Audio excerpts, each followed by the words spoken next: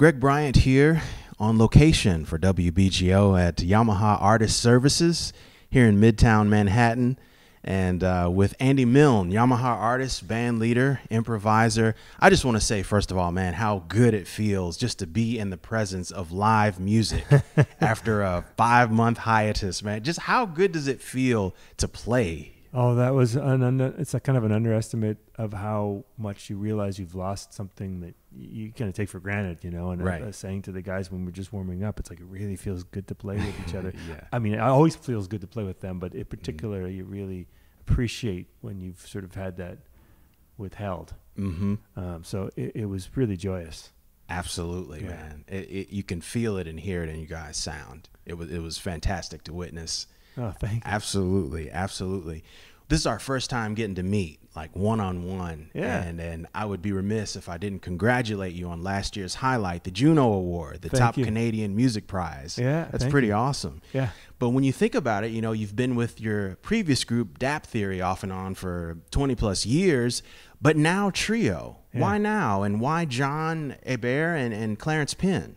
Well, I had sort of been dabbling with trio, but not seriously, for a number of years. And I had close musical friends who were kind of constantly nagging me saying, you should do a trio, man. You really need to do a trio. Okay. People don't really know you as a pianist, you know? And I was like, yeah, I'll get to it. I had all these other projects that kept coming up, and I found an excuse to sort of stall.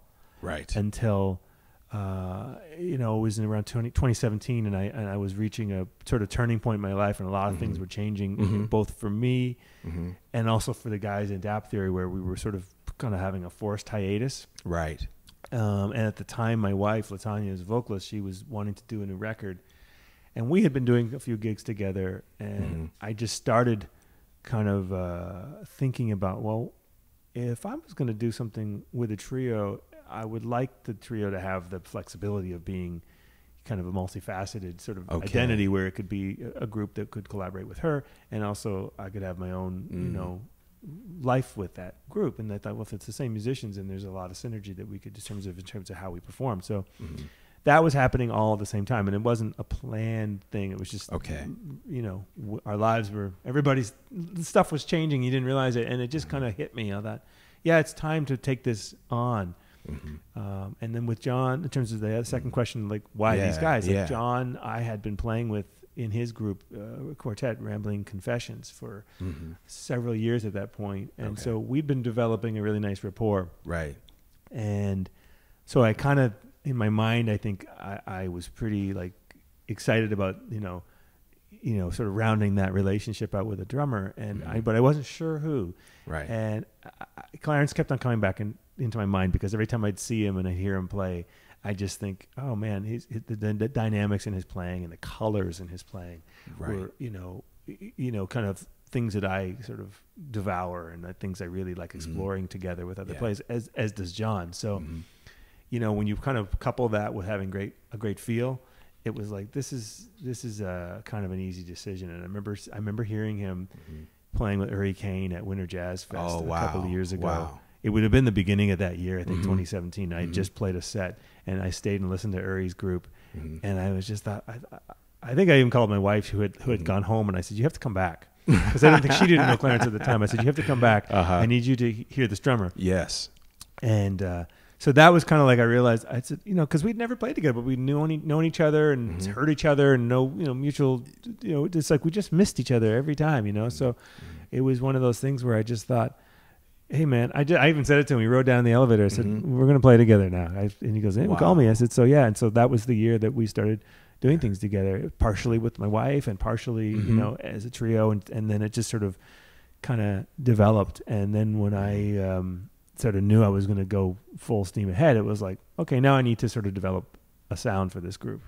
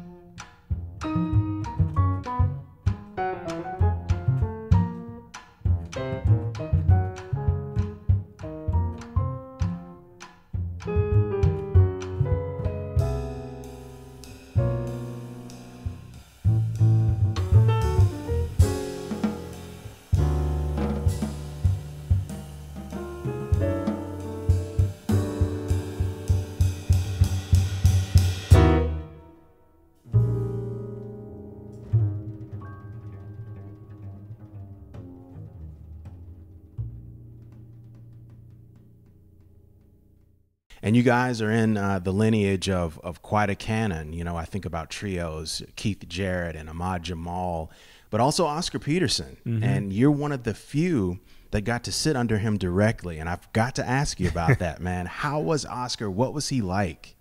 Oh man, Oscar was a sweet cat. I mean, he was such a force and such a presence that, you know, he'd walk into the room and he didn't have to do anything. It's not like he was trying to make you uncomfortable, but like for me as a young black kid growing up in Canada, and this is this international jazz icon who is just a monster pianist. Yeah. It's very hard to sort of sit in a room with him and not be intimidated. Yes, because of the presence of him, especially at that time in his life. He was still pretty healthy, so you know he just had an aura. That you kind of, he would come in, he was so super chill, and it was like, but you couldn't help but freaking out. You know, we heard, he's coming to class. And it was like he would come to an ensemble that I was in, and that was the group that he would work with when I was going to school. Whoa. And he'd sit down at the piano bench, and it wasn't an instrument like this, or, you know, the Bosendorfer that he's known for playing, you know, but it was like a little Yamaha upright in a classroom. Wow. And probably the profound lesson was that he would always sound like Oscar on that little upright that was usually out of tune. Kind of the hammers were beat. It was a tough instrument to play. You know, I was always my excuse. I was like, I can't play on this instrument. It's just the piano. You know, and then he sat down on the thing, and it sounded like Oscar, and I was like, damn, that got to take that excuse out of the window, and I just threw it out the window because I was like, oh, that's got nothing to do with the instrument. I mean, yes, a great instrument helps. Right. But you can't rely on the instrument to say that's what my sound is, you know. And I think that that was a really important lesson, just to sort of, he didn't ever have to say it, he just showed it. Absolutely. You know.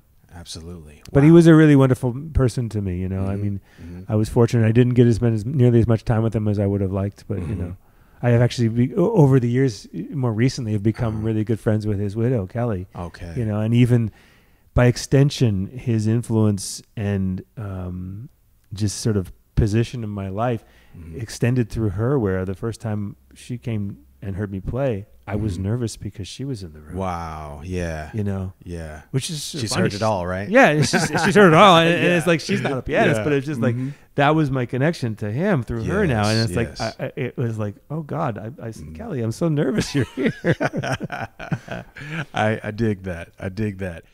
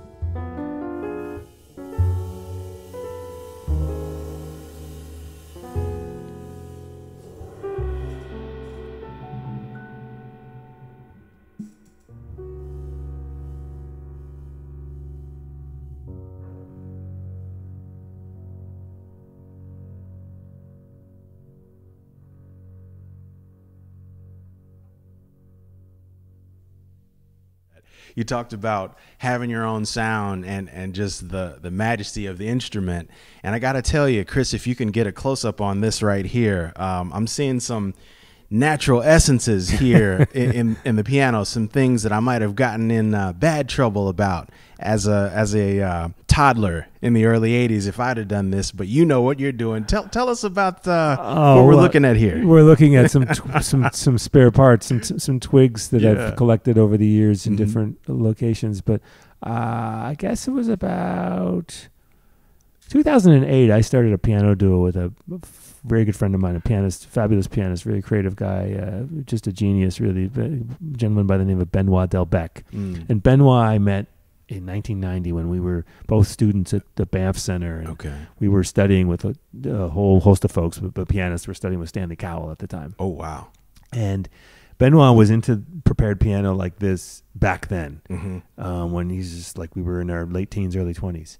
And he, you know, has sort of, it's evolved a lot, but he really corrupted me when we started that duo because we started experimenting with color that way. I'd been toying around with things a little bit, but Benoit kind of pushed me in a really interesting direction where we're not really, and I always have to get like approval from piano technicians, and especially here because these are really finely maintained instruments, but to make sure, because traditionally people tend to hear the word preparations in the piano and they freak out because what's normally associated with that is metal being forced in between strings and things that don't instruments don't generally like. You know? And so this is not much force at all because it's just muting a string and it's giving a little bit of resonance to a note so that it's muted, but it's also giving. And when I'm playing with Benoit in that duo situation, a lot of the more of the music is focused on and built around some of these prepared textures. So there's more happening in the middle of the piano. Right. But in when I'm playing the trio, I'm not fast enough to take stuff in and out between tunes. Right. So I kind of just set it and leave it. And it just becomes a little percussion palette for me. But I love that. But if we're doing something specific, like there was a piece on the new record that called "The Call." We didn't play it for this concert, but it has more preparations that are very specific inside of the middle register of the piano, where I have got more metallic sounds that are triggered by virtue of being associated attached to wood, and so you get these mysterious kinds of colors. That people, when they see me playing live, they kind of have to come up and they'll do exactly what you did because they want to know. I didn't know where that was coming from because the drummer wasn't playing and I couldn't understand where that sound was, but it was really interesting. Yeah. But I think when people are first maybe exposed to it, it doesn't sound like music, or they're not quite sure how to process it. But sometimes when you're seeing it, I know when we had that duo, we would play and young kids would always want to come up and see what was that, right. Am I allowed to do that? I'm like, well, under very specific instructions. So I tribute Benoit for sort of teaching me a lot of what he'd been working on for many years, and that's sort of been a jumping off point as another color for me. But even without coloring just a few vibratory overtones like that with wood, I still like sound is very important to me, and the relationship to space and making sure that there's a certain quality to all the instruments and that blend. So that's why I really I spend as much time as I can afford usually when I'm making a record to ensure that I'm really happy with the mix and the character of the instruments, because I want to make sure it complements the music if I can. Right. The music has to be there first.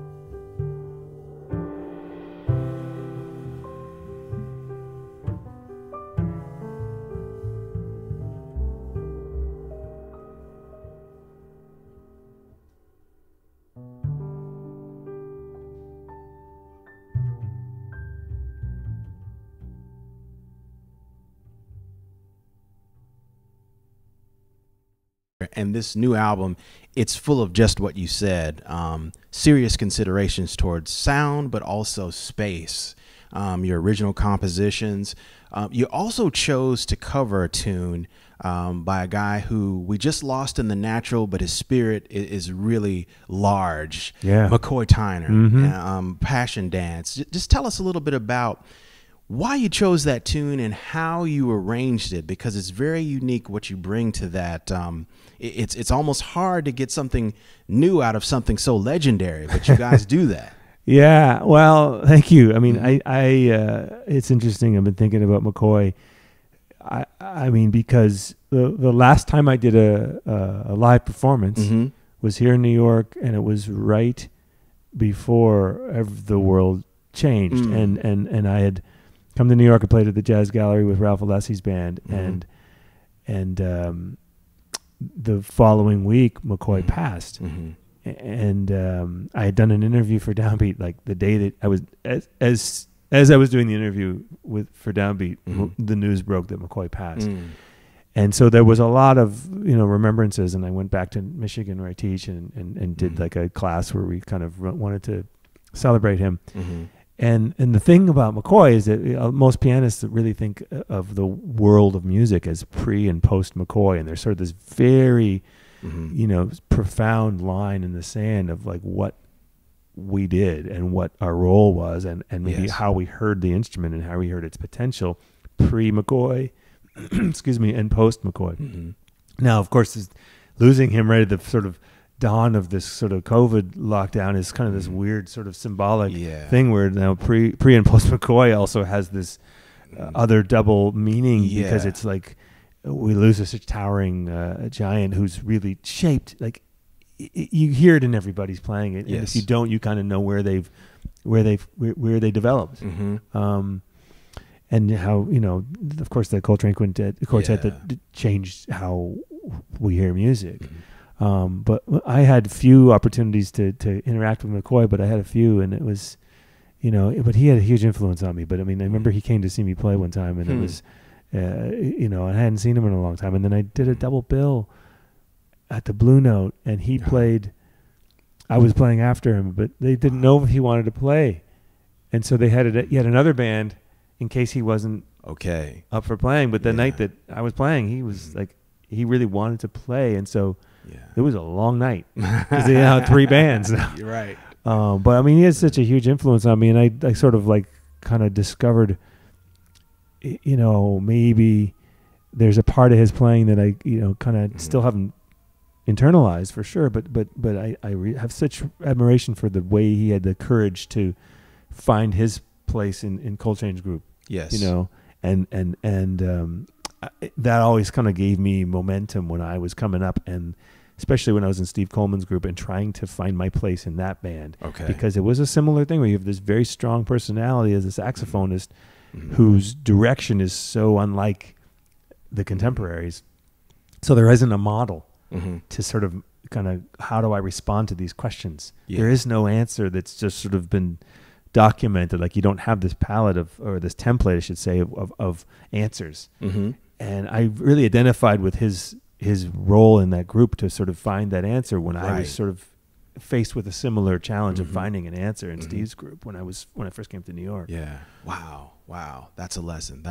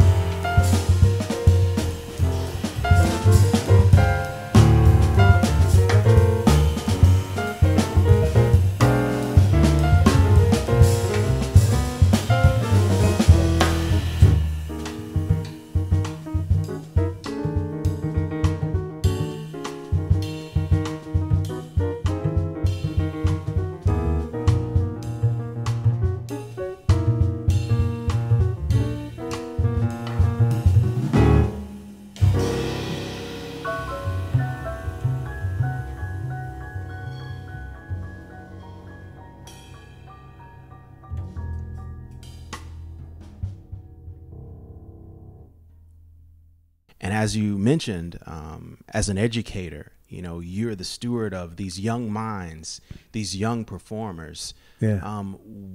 What do you really tell them at a time like this, in a pandemic, with COVID raging, but more so, self-reliance is at an all-time high. And I was really struck by some of your comments earlier this year at the Jazz Congress on the Book Yourself panel, being your self-released independent artist responsible for your own career trajectory. What do you encourage students with during a time like this? Well, I mean, I think that it's sort of, and it's something I'm going to be talking about a lot when we start school in a couple of weeks, is that, you know, the idea that the self-reliance is key, but, you know, sort of learning, you realize there's a lot of skill sets that you have to sort of begin to take into consideration aside from your instrument. And I think that sort of having an openness to that is really important. But also, I think if I mean, anybody that's alive right now cannot ignore the significance of how current events and how economic circumstances and social circumstances influence art and influence people's lives, which is, you know, then an extension, their art comes from their lives. Right. And I think sometimes in an academic environment, it's really easy to kind of get caught up with the mechanics of teaching how to play. And, you know, so a big thing that I want to be able to focus on is like, well, no, we're going to look at lives. We're going to look at societies and look at like the forces that created this music, because it's clear to everybody that who's alive right now. It's like, oh, it's affecting everybody, you know, like the circumstances. You can't go anywhere without having that kind of impact and recognizing that impact. And I think we can get a little sleepy with that and not see it's historically always been that way. Right.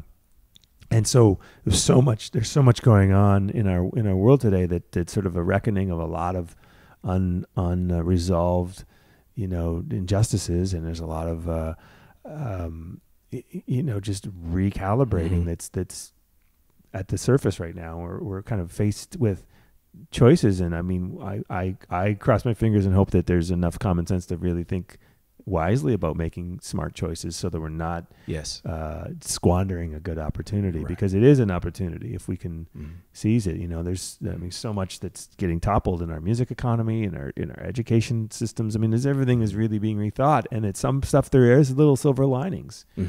So we have to be open to catch what those silver linings are, and not be sort of like too nostalgic to the point that we can't, you know, embrace things. But you know, it's hard because I do like things that retain historical connectivity. You know, I mean, I'm playing an instrument that has its renown in that regard. It's like it hasn't changed that much, right, in most of its history in a lot of ways. You know, minor adjustments here and there, but it's a similar beast. Yeah, and it's like I'm confronting with this every day. You know. So I do appreciate these, you know, these sort of temples to sort of past, you know, achievement. So we have to sort of find a balance, because we do lose things as we progress or evolve or just move forward in time, you know, and then there's things that we want to try to retain. And there's more, at the longer we go, the harder it is to figure out what to retain. Absolutely. And what to study, you know. Absolutely. Well, I know through making this new record with your trio Unison, The Remission, you've learned a lot along the way, and you've had your own resilience. If you can tell us some about that, just how the title of the record is influenced by your own triumph. Yeah, well, I mean, that part of that sort of life-changing circumstances that I referred to in 2017, it was also that I had got a cancer diagnosis at the time, and so I was kind of facing having to rethink how I live my life, and a lot of my energy had been going into larger projects with bands and writing for different, you know, ensembles and funding things and being my own development office and really working myself a little too hard in some ways, you know. And I had to sort of think about how I wanted to make those adjustments, but I also had to make those adjustments in terms of how I ate and exercised and just lived my life, you know. So there was a lot of lifestyle reckoning, but you're reckoning as you're you know, evolving as a person, and I think that period was very transformative for me to kind of think about what I was going to do next, you know. as I saw an opportunity.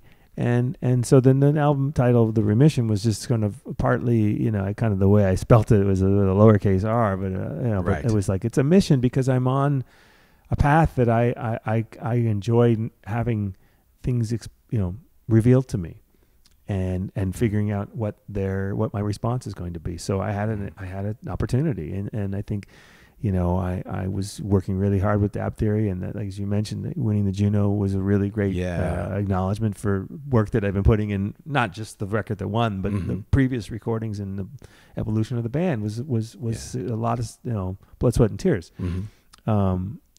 And so that was kind of a nice kind of way to sort of signal for myself. It's like, okay, well, this is an easy, it's not like I will never do anything with that group again, right. but it was a nice point of entry, to have, in a way, choices made for me to make choices, because otherwise, like I said, I was kind of procrastinating. Okay. But then all these events, people in the band were having babies or moving, and things were just, there was stuff happening where we couldn't tour. And so, like, life's presents these new challenges. And I was like, oh, there's the answer.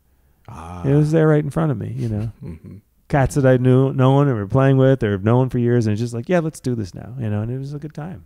Absolutely. I remember our very first gig. It was all smiles. It was like really, I was like, oh, this is a great first date. It was a great first way to kind of get, feel like the choice was a good choice, Absolutely.